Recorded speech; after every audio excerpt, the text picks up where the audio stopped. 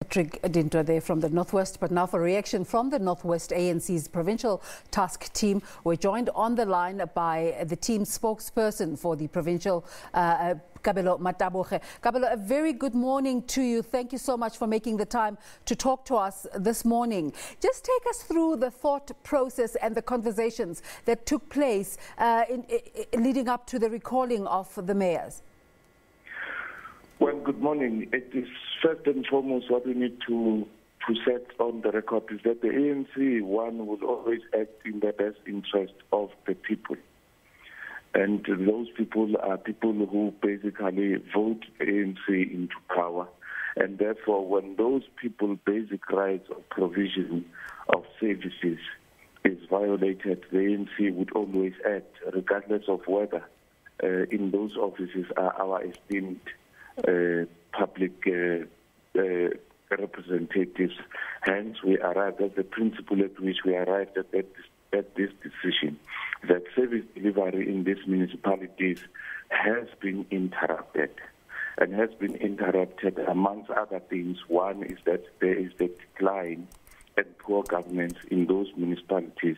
But secondly is that those municipalities are in dire straits financially, because money that was meant for service delivery related projects was invested in the mutual bank of VBS, but also there is a general collapse of governance in those municipalities. Is this action not going to cause further disruption? I mean, almost 7 mayors taken out of their jobs. Well, it can cause a disruption, but it is a necessary disruption in the interest of restoring public image of the ANC and acting on behalf of our people. I'll cite an example. In Motswana, almost 150 million to be precise, meant for the regional infrastructure grant, which was supposed to improve water reticulation, build roads, and provide quality service to our people, was invested in VBS. And unfortunately, only what VBS, through the Reserve Bank report, can account for is 101 million rands. 49 million rands went missing between the two accounts. Hence, we say in such instances, criminal cases will have to be preferred against the responsible individuals, and law enforcement agencies should act accordingly. That's a lot of money, the figures you are mentioning. Are there any conversations about recouping that money?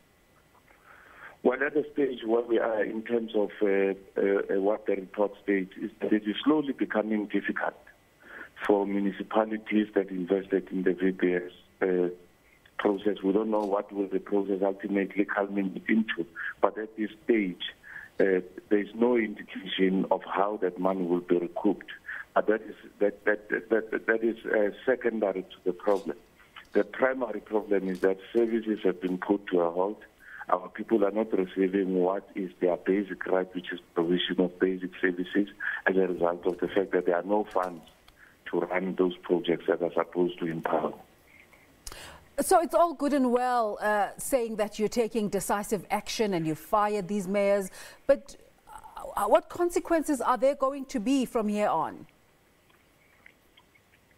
Well, basically, any political decision has got its own consequences, both intended and unintended. What we need to clarify is that this has no indication of any purge nor any factional interest. The ANC is acting on behalf of its people. Hence, we are giving an example that if there are no services, be it at any layer of government, be it provincial, national, or local, and it does not matter if the ANC is in charge of that level of government, the ANC would act if there are obstacles that stand in the way. The fact of the matter is that our mayors have derelicted duty, and as a result, provision of service has suffered, and our people have not received adequate service delivery. Let's remind our viewers about the work of the provincial task team and your other objectives. We have a responsibility to unite, renew, and rebuild the African National Congress in the North West and ensure that we deliver an overwhelming and decisive victory for the ANC in the 2019 elections. So what is going to happen with these mayors going forward? They're going to challenge your actions. What is your response? Well, at the present moment, we hear of an intention to challenge the decision. In our view, we are speaking to employees and public representatives of the ANC. And what is quite gratifying about it is that these are mostly senior leaders of the African National Congress who have been within the ranks of the ANC for quite a lengthy period of time. And they know for a fact, and hence we say we continue to engage and appeal to their conscience to comply and accept the decision as it is taken. That the ANC has got a right over time to recall its public representatives. They need to emulate what former Premier Supra Mahumapelo did.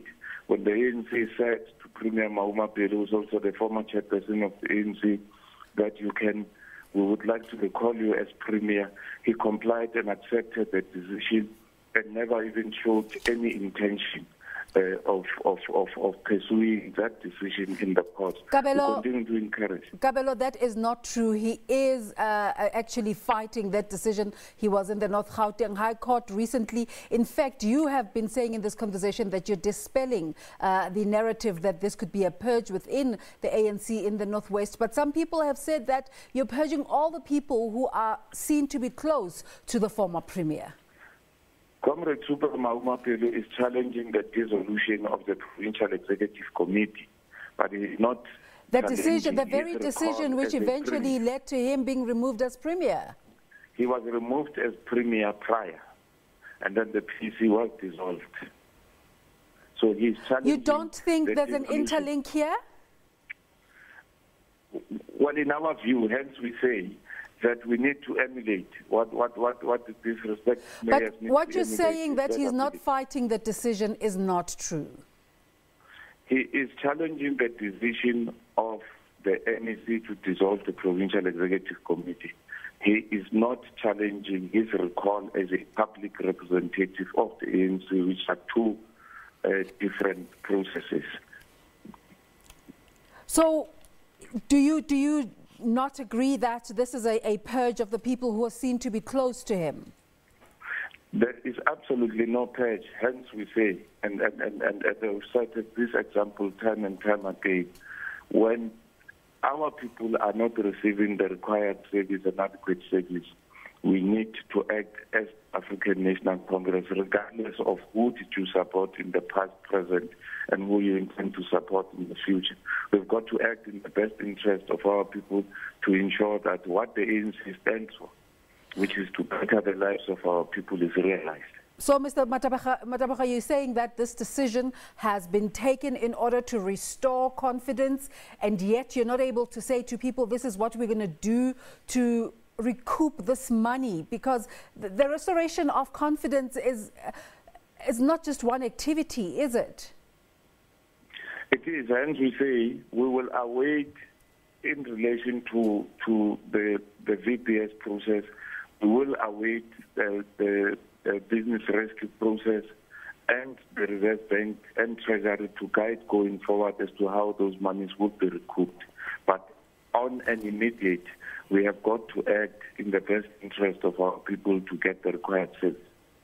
All right, thank you so much for your time there. That's Kabelo Mataboge, who's the head of the ANC Provincial Task Team in the North West, talking to us about the ANC's decision in that province to fire 7 mayors, 4 of which were involved in the VBS investment debacle.